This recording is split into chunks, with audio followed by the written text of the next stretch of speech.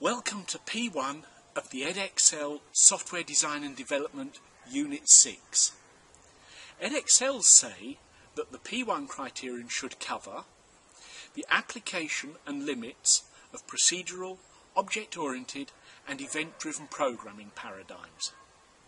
What this means is that you're going to look at how programs are structured. In my day, when I first started, programs started at the beginning and went through to the end. And when it got to the last statement, that was it, over. But as computers got bigger, so the length of code got far greater. And what we found was that it was very difficult to debug a long program. So a procedural program breaks the logic down into blocks of things that do a particular task, and then we string these tasks together to make the program. Everything else nowadays depends on that concept. Object-oriented programming takes this one step further.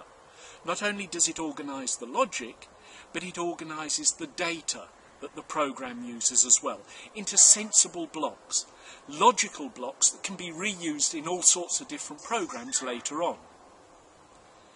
Event-driven programming arrived because of things like Windows.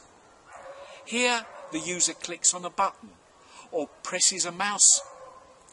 In that case, you want the program to do something if one of these events happens.